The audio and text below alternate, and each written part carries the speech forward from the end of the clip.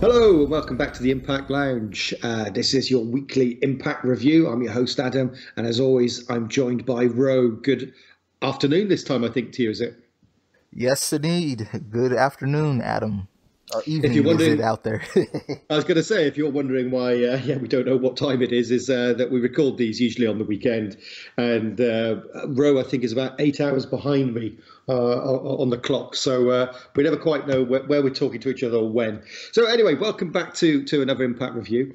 If it's your first time stopping by the show, then make sure that you do hit that subscribe button, and if you enjoy the show, hit the like. If you dislike it, you know what to do as well. And the other thing is always make sure that if you like something on the show and you want us to talk about it on a future one, any angles or anything like that, then please do make sure that you drop a comment in the comments section. Right. We usually also do a few shout outs to fellow podcasters and Impact fans out there. I think Ro's got a list of those he's going to go through today.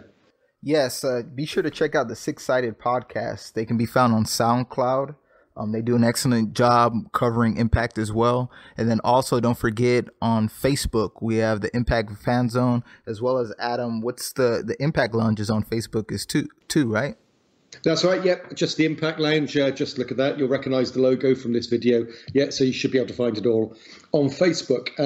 So make sure you check us out in lots of different ways, because, sometimes life catches up with us, and also BQ uploads these videos, and we don't always get content up straight away on the YouTube channel. So make sure you do check out Facebook, because we are always posting up stories on those sites as well, even if we don't get the time to upload on daily on the channel. Although we do hope soon that we are going to have daily content going up, including, breaking news and our very own show, Ro. The Throwback Lounge, where we talk about various things that have happened over the years in both TNA and Impact. Talking of which, we've recorded a few of those. Make sure you do check them out when they do get loaded up. Right, so before we dive into the show, as always, I do ask Ro for his general overall feel of what happened and whether he enjoyed it. Yeah, I thought, coming, from the excellent pay-per-view that we got this past Sunday, this was a great follow-up. It seemed fresh, and we got some new storylines and some angles, so it was nicely done. One thing I should also point out is when we did our last Impact review, although we didn't do one last week, because it would have been posted after the pay-per-view. It didn't make much sense. But usually when we talk about these things, we do give our predictions, and it was great to see that I think I got every prediction wrong. So there you go. If you ever do bet on pro wrestling, just make sure you listen to this podcast and you know which way not to go for your bets. So there you go. Anyway, I agree with you. I thought this week's show was fantastic. Really enjoyed it. I think some interesting stuff coming out of Impact, as it has been for quite some time now. And one of the things that I'm delighted by, although I enjoyed the team of Sanjay and Josh Matthews, is Don Callis on commentary. I think he's awesome. Yeah, they complement each other well. I honestly think, as they move forward, it might help Josh. I mean, I know everyone's opinion on Josh it differs depending who you ask, but I really think Callis can help elevate Josh Matthews some. And don't get me wrong, I did enjoy Sanjay. I thought they were cool. They were building chemistry. But if Callis is going to be the Cullen commentator for the foreseeable future, I'm all on board. I personally think that he's the best commentator we've had since Don West. I'm a big Don West fan, and he reminds me to some extent of what Don West does as well. So yeah, all good stuff as far as I'm concerned. So let's move into the show, and I'm going to be honest here to our regular listeners. If I haven't seen a segment, I always admit it. And my DVR that I record Impact on missed out the opening 5 minutes last night, so I didn't actually see the Austin Aries talking to the number of Impact wrestlers backstage. So do you want to maybe pick this one up, Ro? Sure. So mainly we get Austin Aries. He comes out and he's addressing the Impact roster, and pretty much he's putting over that he's still the grand champion, and that this is the title, this is a world title, or in other words, he's making it seem like the title that he's carrying is the most important. And he was just talking about how he faced two guys, and he just starts rambling, and everyone starts to leave. So I mean, one would assume that maybe they're going into a heel turn with Austin Aries, which, seems so sudden. But I mean, hey, I'm interested to see where it goes. But I did find it to be interesting to see, as far as him, being recognized as still grand champion, because out of all the belts that we got, new belt designs that we got at the pay-per-view, the grand championship was the only one that remained the same. So, I was assuming, I'm sure like many, that they were doing away with it, but it seems like it's here to stay for the time being. Yeah, reading the spoilers, not the spoilers, but reading the results of the show, I should say. We're not going to have any spoilers if anyone's worried about, obviously, the tapings have happened. But yeah, reading the results, it did seem to me that the way that the segment came over is that Austin Aries is getting a bit arrogant in the locker room. And maybe they're going to be, as you say, playing on that to slowly turn him heel. But he's always been like that anyway, so it just seems odd that they're now starting to play it up a little bit more. But anyway, yeah, so we then when my recording kicked in, it was Brian Cage versus Trevor Lee. Now, did they give any explanation why this match was set up at all? Because obviously, as I said, it dove straight into it for me. They didn't really give any explanation outside of at the pay-per-view when Trevor Lee in the 6-man match, Lucha Rules, he went after Brian Cage, just started going after him before Cage could legally enter into the match. So I think it was stemming from that. Well, the one thing I'd say, what I was really, really pleased with, although there was a little bit of interference, not that much, although there was a little bit, Trevor Lee actually held his own, which I was quite surprised, because obviously he's always been packaged as an X Division wrestler, someone who's a bit smaller and needs to cheat to win, that kind of stuff. But he pulled off some moves, including a fisherman's suplex in the middle of the match, which I was like, whoa, wasn't expecting that. So I was actually really pleased with the showing that Trevor Lee got. And I think it was the right decision that they gave it to Brian Cage, maybe keep that streak going. I wouldn't have minded if Trevor Lee had won due to interference, because I don't think he should be beating Cage clean. But overall, I thought it was a good match, a good competitive stuff with some nice spots in there. I think we're starting to see a layout with some of these Brian Cage matches where, as dominant as he is, these guys that he's facing, they're getting enough offense in. I guess with the exception to the match he had with KM, but a majority of these guys he's facing, they're getting enough offense in where it's somewhat believable. Like in this match, while Trevor Lee was tossed around a bit, I think that spot where Trevor Lee was able to hit that German suplex, that was a big deal. I mean, there was never a doubt in my mind that Cage was gonna not win this match, but I think that's going to bode well for him moving forward, because as fans, the one thing we want to see, we don't care if he's going to win, but we just don't want him to be running through the X Division guys. So I think matches like this that, give the X Division guys an opportunity to, get their stuff in and make it seem like they do have a 50-50 shot of winning the match. I think that bodes well. Yeah, absolutely. The only thing I'd like to see change, and I don't know, I mean, you talked quite a bit about him being like Goldberg, or not being like being Goldberg, but being booked like Goldberg, where, he goes on a long undefeated run.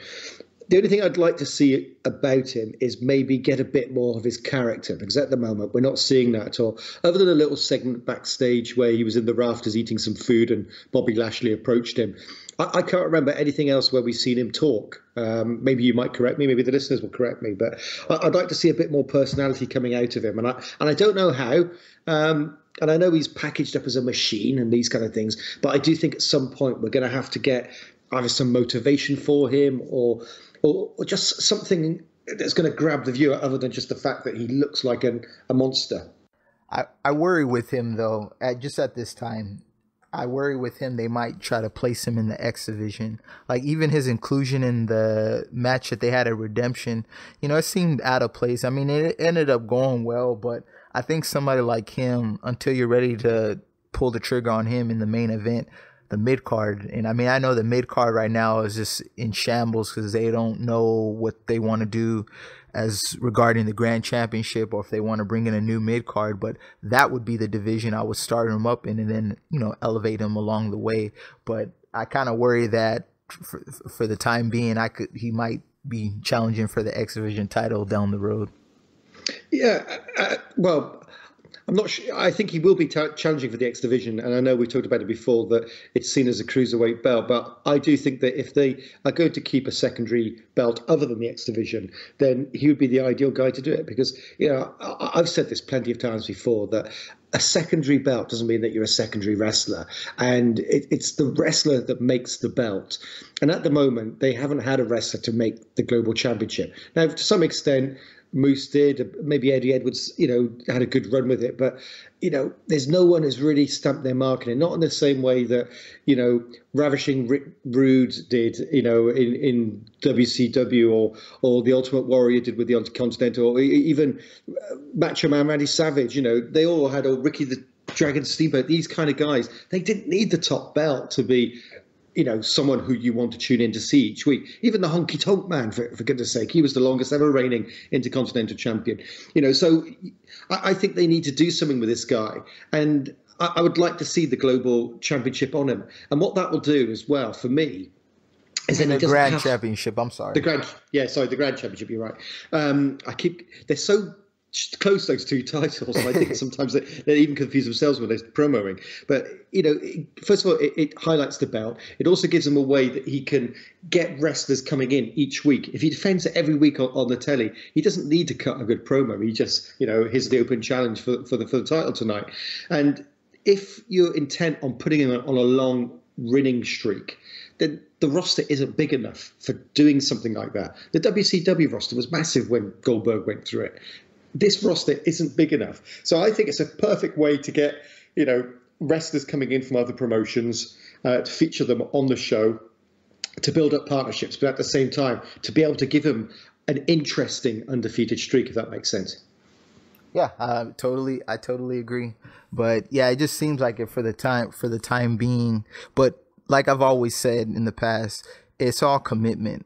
And, once they started committing to the X Division again, we see now the X Division, is capturing some of that magic that it had years ago. So the same thing applies to a mid-card belt. We seen when Moose had it, or even when Galloway was still around and he was champ, there was a commitment to it. So, we just have to wait and see how things plan out. But, for the time being, having Aries have the belt and, still being recognized by it, I think that's the perfect person that you could, if you really wanted to revamp the division, the mid-card division, you could do it with him, and he's a main event guy. So why not just, roll with him? But we just have to wait and see. Well, the good thing is if you did put a mid-card belt on him and you put it on him for 6 months, it keeps him out of the main event, if that makes sense, which is good, from the top title. And it lets, some of the guys who have been there longer, your Mooses, your Realize, etc., to challenge for it. Because, I think that if you put him in there at the moment, there's only two things that you can do. Either get beaten and move back down the card, which doesn't fit with his machine gimmick, or you put the belt on him. And if he's not a great talker at the moment, or he's still new to it, it doesn't fit. So I think a mid-card belt for, a good 6-month reign would do him and the mid-card the world of good. It would absolutely do him a world of good. And yeah, we'll see what happens. He's doing well, but I would like to see maybe, I would even be opposed to, he gets a mouthpiece for him. Someone, maybe not Jimmy Jacobs, because it doesn't really fit him. Well, I suppose you could have the Monster and the Machine being represented by Jimmy Jacobs. But yeah, I'd like to get maybe a mouthpiece for him. But yeah, we'll see. Anyway, moving on. We went backstage where Eddie Edwards was arriving, heading into the building, to be stopped by Tommy Dreamer. Now, I've got to say, I really liked all of the Eddie Edwards stuff this week. Some of it made me laugh for the wrong reasons. Some of it was very good. And I just really quite enjoyed this segment. It's just amazing, the mileage they've been able to pull out of this whole angle when you think about where it started from. And now we just see just more layers and layers to it. I mean, it's one of the best things that Impact has going on by far. Yeah, absolutely. So we'll come back onto that, I'm sure. Well, no, actually, he comes out next to the ring as well. So he says that basically, if OVE don't come out, he's going to go to Dayton, Ohio, and go and beat up their wives, put them in ICU, which I like this heel turn from Eddie, because the one thing I've always said about Eddie, there's no doubt he's a good wrestler, but he is bland. And this is the first time I've really seen something interesting in him. So yeah, I'm really a fan of this. Yeah, it's the feud, man. It's one of those blood. You could, I know it's probably been used a lot, but it's one of those blood feuds, and like I said, they just keep progressing. Having Callahan roll up into Alicia's room, and I thought he was gonna pop the balloon, but he had just cut it, and he's just talking about we need to talk, or I forgot exactly what he said, and to have Eddie, and then to go back, and then to have him attacking Callahan on the hospital bed. I mean, some amazing stuff. Well, this is one of the things that I found funny was, just the fact that he rolled in with two balloons in front of him with a pair of scissors. I mean, it was ridiculous, but it was funny, and it kind of worked. The only thing I don't like about the whole segment in this part of it was how OVE are still being booked. These are guys, as losers, as jobbers almost. They're getting beaten up by one guy. Now, fair enough, he's on a mission, he's trying to hurt them. But these were guys who were tag champs for quite some time. And at the moment, they can't seem to get a win. They're just also Rams, aren't they? It's all about Sami Callihan, as we thought it might be. You know what? In the past couple of weeks, and even when you think about the pay-per-view, it looks like they're putting some emphasis on them as like they're still a credible tag team. Hell, they're former tag team champions. I think what happened was, when after they lost the belt and Callahan really kind of came onto the scene, a lot of the focus was on Callahan. But it looks like, because even in this, when you had him OVE come out and attack Eddie Edwards, and even though Eddie Edwards was getting the better of them, I mean, it wasn't like he beat them in a 2-on-1 or anything like that. So I think moving forward they'll be fine. It was just for the time being they were playing in the background, since the big big feud was between Callahan and Eddie Edwards. I also thought the makeup, by the way, on Callahan was very good. It looked convincing, like he really was bloodied and battered. Maybe it wasn't makeup, but if it was very good. Right, okay, so we then went on to a highlight package of Pentagon being pinned by Austin Aries for the title. That's not right. I'm reading these and it's not right. Where Pentagon pinned Austin Aries for the title. Sorry, apologise about that, listeners. So we had a bit of a recap for that, and then we went straight into Eli Drake, Scott Steiner, saying that they're going to be challenging for the Impact World titles against LAX. Then we went to the GWN flashback. So what did you make of this? Because it annoyed me having this in there. For all the reasons that we talk about every week, that the crowd always looks super hot, and it just kind of shows you a bit of how far Impact has fallen. I know we're getting back there and we enjoy the show, but from a crowd perspective. I think they fell back into old habits. Not, having the full match, I think that's what takes some of us out of it. What they did, I want to say, was it last week or a couple Impacts ago, where they had the Jade Rosemary one where it was short.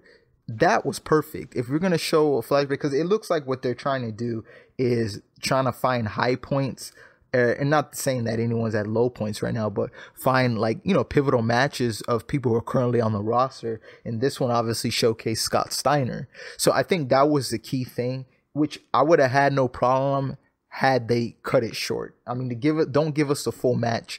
Maybe what you do, you show pieces of the match, and then you could advertise, hey, if you want to see the full match, be sure to check it out on the GWN app. That way you're promoting the app, because once again, if I could see the whole match on Impact, what incentive do I have to go and watch it on the GWN app?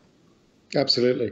And can I just say, it was a good match, by the way, especially for four guys who weren't exactly in their prime at the time. I know Bully Ray got back into shape. The one funny thing that happened to me, by the way, when I was watching this, because I kind of glanced away I always kind of glance away when the GWN thing comes on, or fast forward through it. I had to stop it because I thought it was Mick Foley. just the way that Brother Ray was dressed in his lumberjack shirt with the sleeves cut off, and the size of him, I actually thought it was Mick Foley, but there you go. Right. Then we moved on to DJ Z talking about his injury, and I thought this was a fantastic package. Even my wife stopped doing whatever she was doing and looked up and looked at the telly and said, "Is this for real? Did he really do that?" And I was like, "Yeah, this is real." She did comment earlier on when Sami Callihan was in the hospital. She goes, "This looks so fake," but with the DJZ bit, she did say, "Is this real?" I thought it was very well done. Yeah, I'm happy to have him back. I like to see what they do with him. I know, I want to say it was when they were in Noah, he was tagging with Andrew Everett. Maybe that's something that they can recreate an Impact, because it gives us another tag team, and I think putting those two guys together will produce some excellent matches. Yeah, I like DJZ.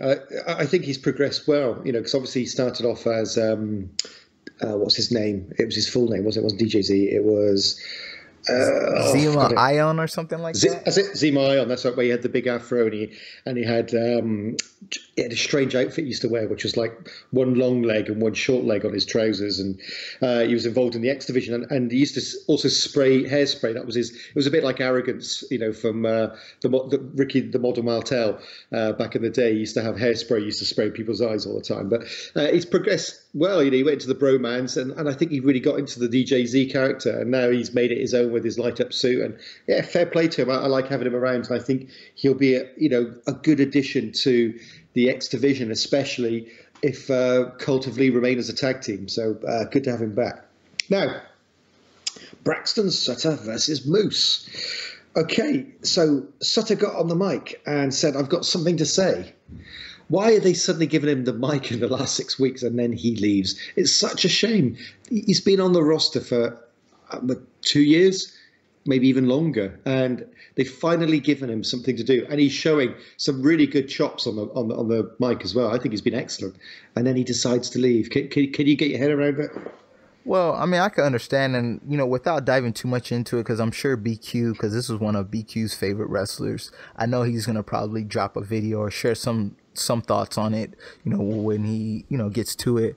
But it's just mind-boggling to me, because here's a guy who was on the roster for the past 2 years. They couldn't find anything for him to do, and I think that's just what's baffling to me, because you think about, we're always, week in and week out talking about how we need tag teams, or, maybe revamping the mid card. You could have easily plugged him in there, and to say they had nothing for him when you see a guy like Tyrus who comes back, gets an angle, and then leaves and then trashes the company, or others, who we've seen and just stayed for a short time. That could have been time that you could have used for Sutter. Or hell, I'd even say, and nothing against Scott Steiner, but could have had Braxton Sutter tagging with Eli Drake. Could you imagine how much that would have elevated Braxton Sutter to be tagging with a former Impact World Champion and winning the belts with him? I felt like there was a place for him, and to see him, like, I kind of believe maybe he had asked for a release or the contract was up. I mean, I can't blame the guy. The guy was there, patiently waiting for his opportunity. They finally find something to do with him, albeit it comedy and whatnot. And you just fight. You figure you want to roll the dice and see what you can do elsewhere. I wish the best for him, but I'm hoping that maybe down the road, management realizes, hey, we can find something with him, and he comes back on board, because I feel like there's a place for him in Impact Wrestling. Yeah, absolutely. I think he's been very entertaining in the last couple of months, and it's a shame that he's now been released. And I take it he asked for the release as opposed to being released. So yeah, all the best to him, and let's hope he does come back, because he does have something to offer. Yeah. So anyway, back to the match of Moose versus Sutter. What did you make of it? I mean, just a way to showcase Moose. It was kind of an extended squash. I mean, I don't recall Sutter getting too much in, and it, with the news breaking, because I want to say it broke earlier this week, and then to see this match, it seemed right on schedule. Yeah. So as you said, it was all about Moose, and he won with the spear. Was that his finisher before? I can't remember. I don't think it was. Was it? It was. I know he had the discus clothesline, didn't he? But I couldn't remember if he also had the spear. But yeah, he obviously finished up with the spear there. Yeah, he when he was in Ring of Honor, that was his finisher, and then when he came on board to Impact, I mean, he would use it at times. But when Lashley was on board, obviously that was Lashley's move. But I said once Lashley departs, I could see Moose using the spear as a finisher moving forward. And there you go. You got your way. Just talking of which, sorry, I forgot to mention it during the Brian Cage match because we talked about him quite a lot. I do like the way that he just seems to be coming out with different moves every week. I really like that. I think it's a really good idea to give him something where you don't know how he's going to finish the match. So that was quite enjoyable.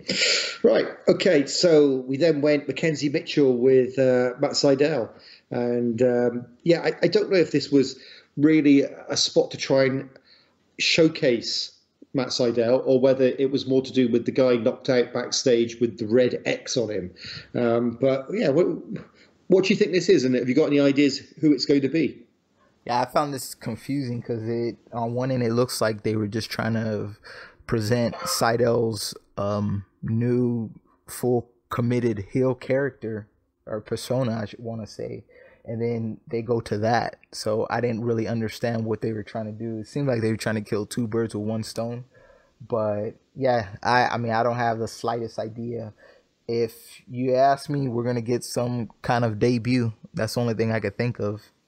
The strange thing about it in the way that they've premiered this is that obviously Sydal's now a heel. And if someone's going around backstage leaving messages and knocking people out, that's a heelish thing to do. And I never really like heel versus heel matches because, I feel like you've got to, have a face taken off and transition it, face heel.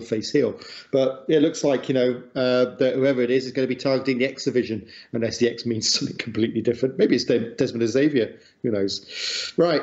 Okay. So then we went to LAX's lair. We love the clubhouse, don't we? Ortiz and Santana. I thought this was really good, actually, because we've often complained that Conan does all the talking for them. And it was good to see these two guys get some mic time and show a bit of character, because I've said it time and time again. I think these guys are absolute money. They're genuinely, I think, one of the best tag teams out there at the moment. People talk about the Young Bucks. People talk about some of the, the guys in WWE and some of the other places. But these guys, I think, for me, are the best tag team out there.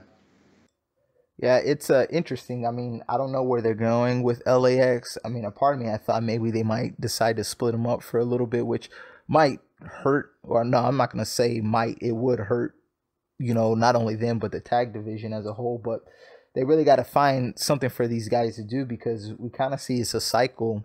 They're chasing the belts, which is fine, but if they do come up short, then what's next? Or, they win them, then what? It's just kind of just a cycle. But I do like that they keep mentioning this person King. So that just leads me to believe that we're going to get some new character introduced, whether they're going to be a part of LAX or that's somebody who they're going to be feuding with. So I want them adding that, add some intrigue to LAX. Do we know what's happened to Conan, by the way? Has he left the company or is he just off at the moment? Is there any news on this? Do we know anything? No, to my knowledge, I think he's still on board. I want to say this is just an angle kind of to give them something more to do because, I mean, I don't know about you, but I had voiced that I thought LAX was becoming stale, because they've run through everyone and it's not their fault, but they've run through the whole tag team division. So them not being champions right now and, you're having them wonder about Conan's whereabouts and we keep hearing about this King, it gives them something to do without revolving around the tag team titles or chasing the tag team titles. Right. Okay. Let's move on. So then we had Allie coming out to face Taya Valkyrie. I could never say it. Let's just say Taya. They had a good match here. Another good match. The only thing that I'm a little bit worried about is that they seem to have called on Taya already. And I don't understand. I know they've got some knockouts coming in and these kind of things. But Taya, has she won a match recently? I can't remember. Since she lost to Rosemary, didn't she, the other night? I'm just trying to think. Did she lose the match to Rosemary? Yes, and then she got the win at the pay-per-view. And I agree with you. And I had said on I forgot where I said it. I apologize. But I worry that she's going to get lost in the shuffle because we got at Redemption the debut of Tessa Blanchard. And I'd assume that she's going to be heavily featured. But what they got to do, because we kind of see this problem every time we get a debut, you kind of have your roster intact. This person comes in front of the line, you put the belt on them or whatever, and then there's nowhere for them to work with. You got to be able to build up credible challengers. I think in Taya's case, she's somebody, and this was a title match, so I mean, I guess, she did get her a title shot, but like, she's a big deal. I want to say, having the division where, revolving around Allie, Taya, Tessa, Sienna, when she comes back, those four, those are the ones where, while they're still trying to build Kira and maybe Alicia, like those four, you want to keep them strong so that there's credible challengers when they have title matches. I think this match, it was too short. It was short. Yeah, it was very short. And for me, it just seemed like it kind of, and maybe I don't want to come across as overacting, but like Taya, is becoming an afterthought. And I'm all like, don't tell me that, she's been released or she asked for her release. Because you see a match like this, and then if that were to come out right after seeing this match, I mean, it would make sense. But hopefully that's not the case, because I think she has a lot to offer to the Knockouts division. Well, one thing I noticed, as I say, it was a short match, but it was just the fact that it was a title match and it finished so quickly. It wasn't a finish out of nowhere, but at the same time, it was one super kick and the pin, wasn't it? So it just seemed to finish quickly. And the fact that Johnny Impact, obviously he's been missing for a couple of weeks now. You just think, are the two of them back off? They're going to go back to Lucha Underground. Maybe that's a problem at the moment. The Lucha Underground is saying to Impact, look, you can keep the guys on there, but you can't have them at the next set of tapings because we're going to have to use them for our block of tapings coming up. And that's where the problem comes in. Unlike someone like Su Yung, who is obviously just with Impact and not on. I'm guessing she's not on Ring of Honor or Lucha. Unless you correct me, I don't watch those shows. So, Benio, what did you think of the post-match segment? I mean, I thought it was great in the sense of now it looks like the feud's gonna continue, because I thought at Redemption that the way that ended, which I didn't know which way they were gonna go, because I kind of felt like, well, it's too early to put the Knockouts Championship on Su Yung, but you have Allie run through her. Then what's next? So I think that's great. But then once again, then we get Rosemary to come to the aid of Allie. So, I mean, maybe we're going to get a triple threat, which I think would be excellent. But what they just have to do is, find a place for all these knockouts and commit some kind of time to them. Because like I said, it doesn't matter who's champion, but you got to have credible challengers and stuff. So, I mean, we just got to see how it plays out. But I like that the feud is continuing, is giving Allie more to do instead of just moving on to somebody else.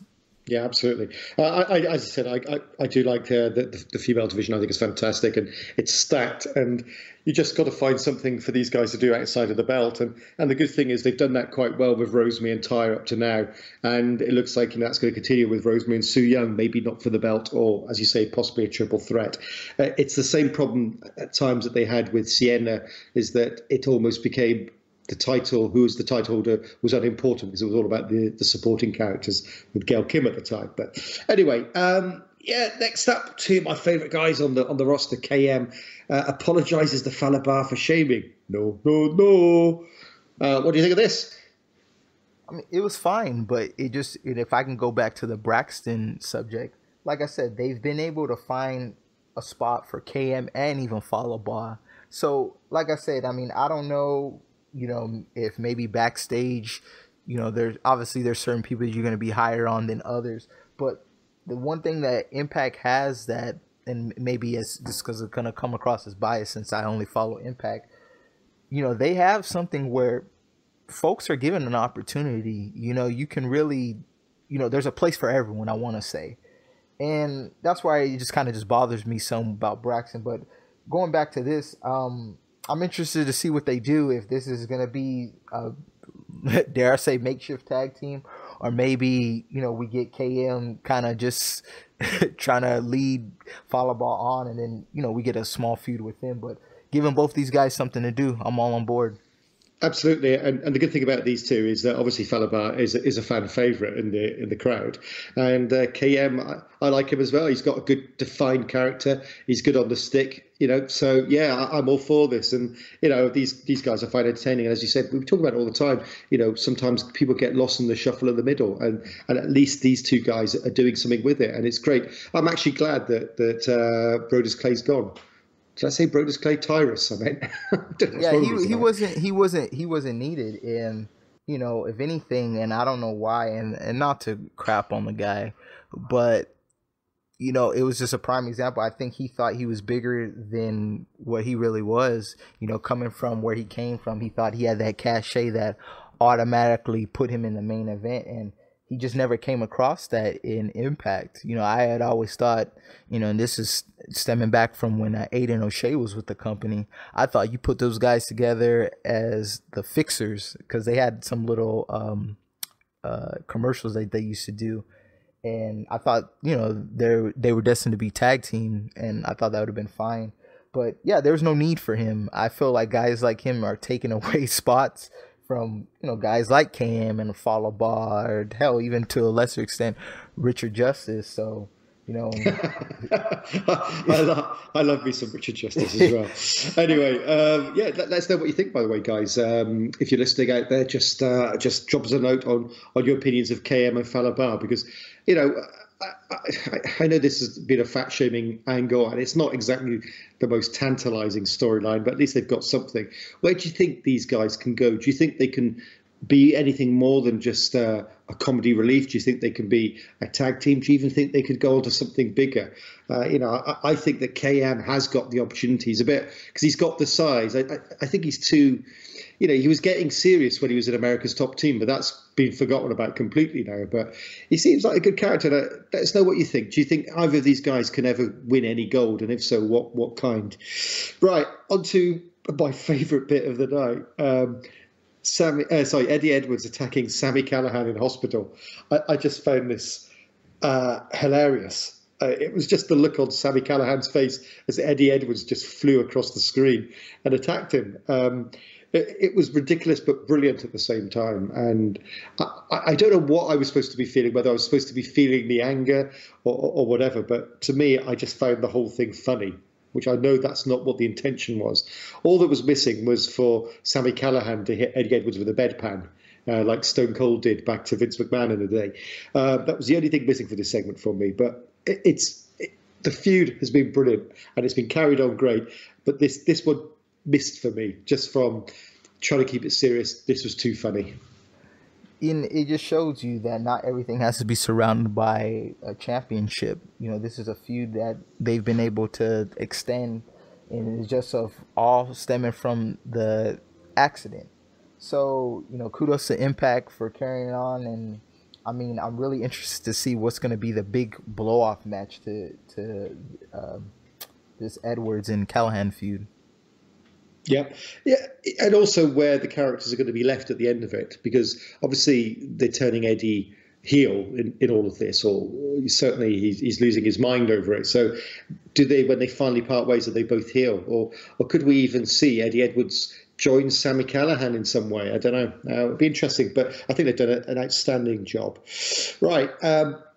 Okay, so then we had a recap, which usually you do at the end of our show, but we had a recap mid-show about what was coming up the following week. So it does look like a stacked card coming up with obviously Rosemary versus Su Yung, Aerostar, Drago, Phantasma, DJ Z, Desmond Xavier, Andrew Everett. So we're talking about DJ Z and Andrew Everett. They're in a tag match next week against some of the other X Division stars. So we then got a recap of Johnny Impact and Congo Kong even. I'm really not with it tonight, am I? It was fine. I don't think it felt like filler to me, unless I missed something. Was there anything you wanted to add?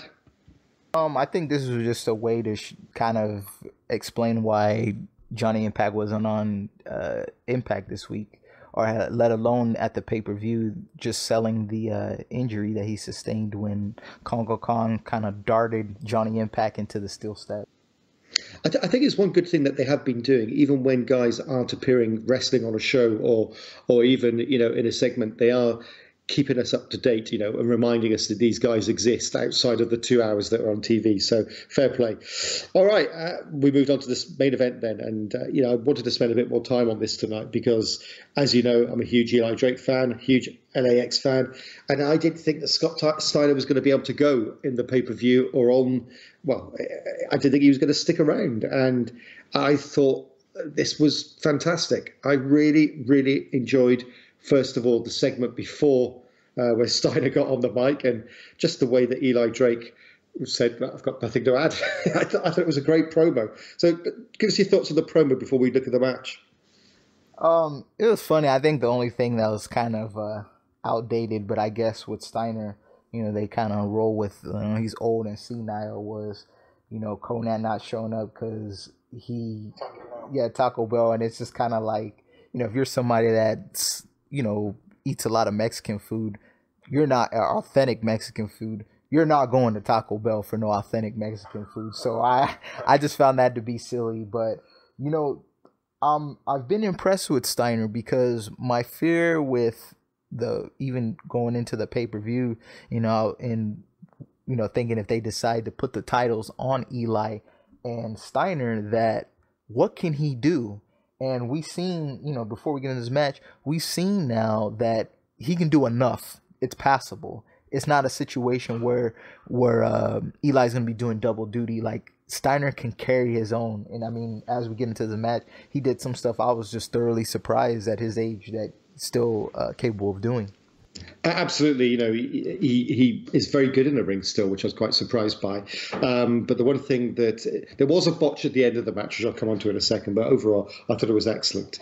So the promo was good. One thing that did look odd was Eli Drake. I always pick out these really odd, random things that I notice.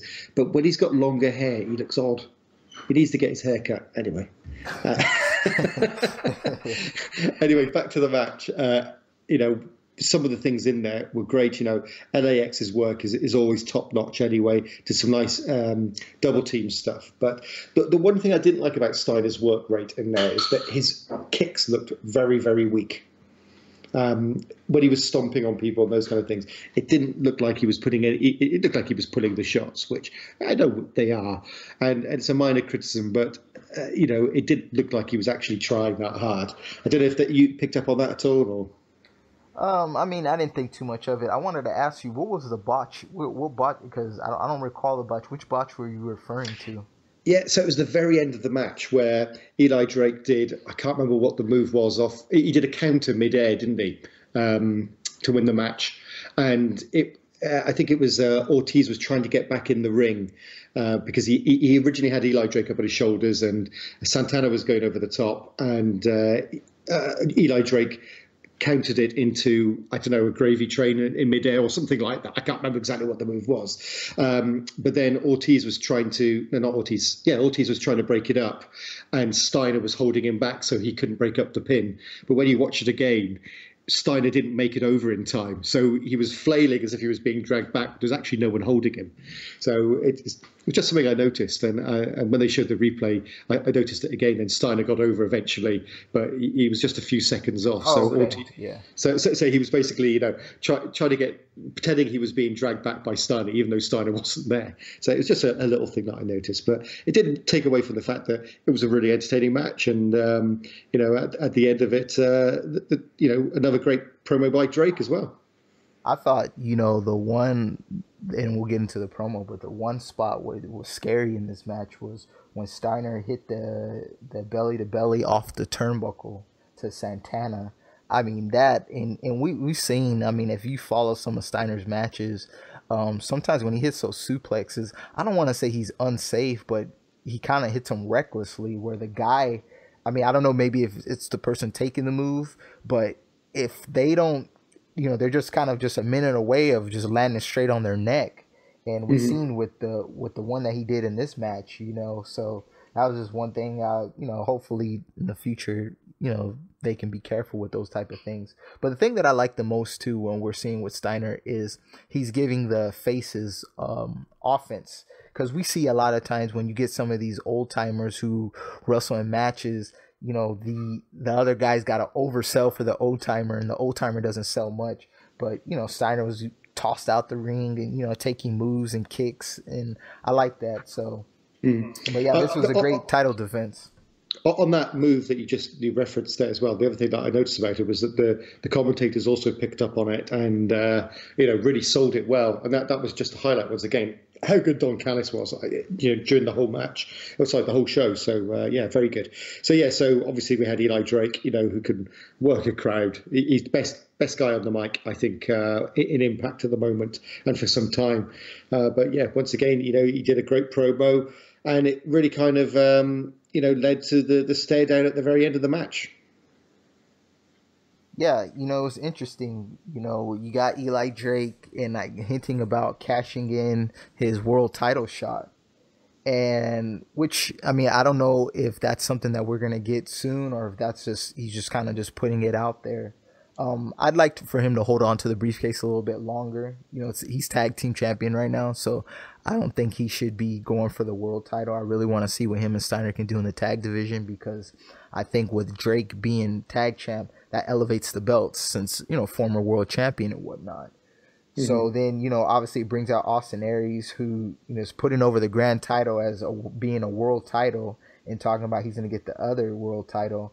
And I know and I've kind of BQ's poked fun at me about me being insisting that the grand title is still a thing, but I mean, we see Austin Aries coming out with it and it being recognized, so it's hard for me to believe that it doesn't mean much. Otherwise, when they want to scrap a belt, you don't see that belt. They don't announce it or anything. And there was times where Josh wasn't acknowledging it until Austin Aries acknowledged it.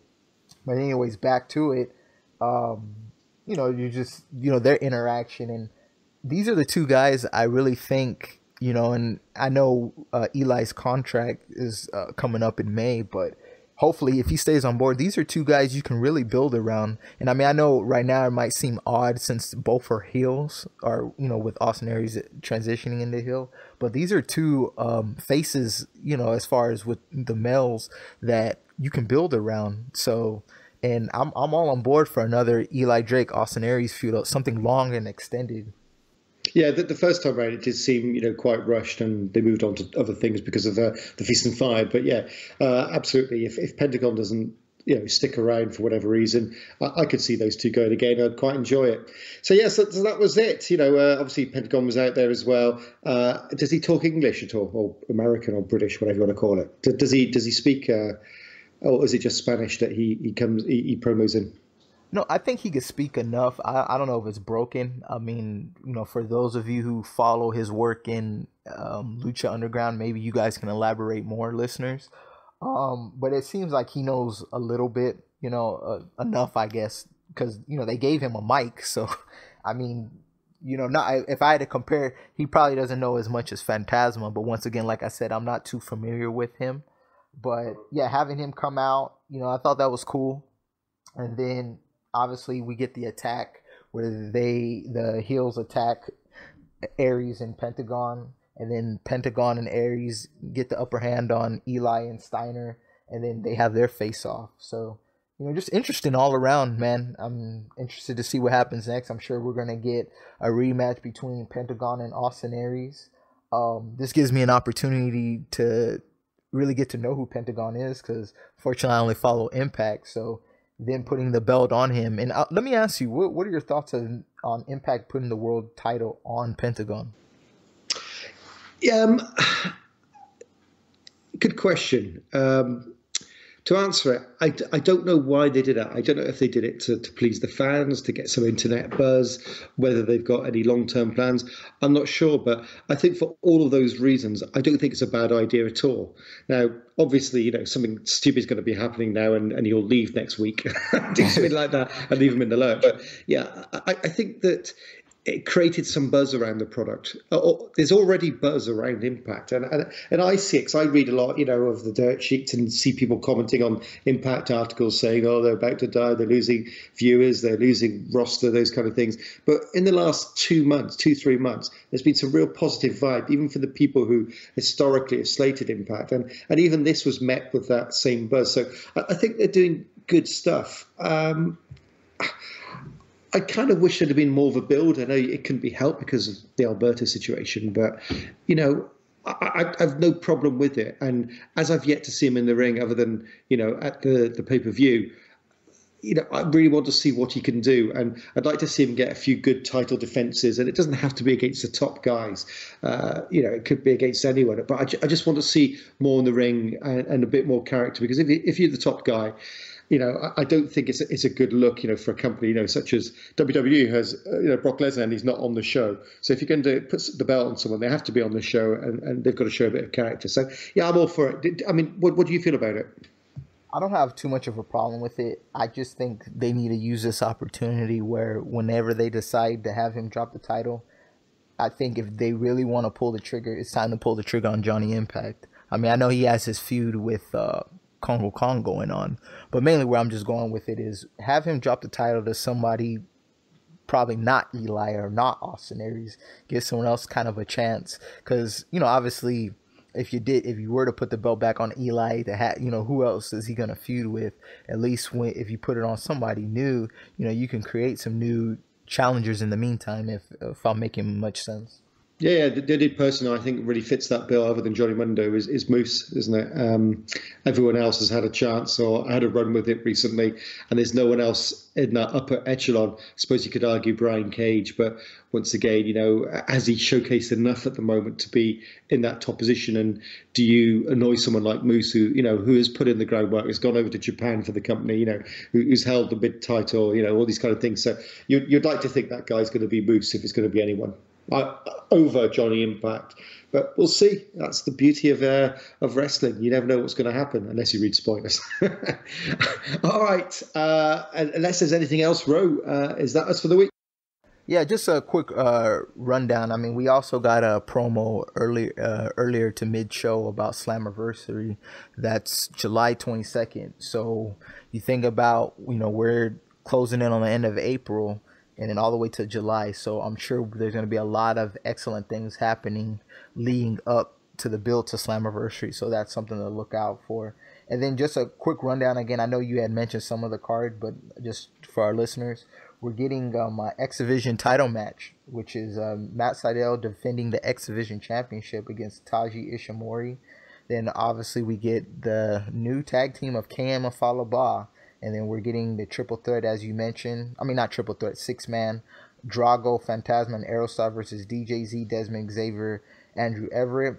We get a rematch of Redemption, which is Taya Valkyrie versus Kiera Hogan. I kind of have an idea how that's going to go.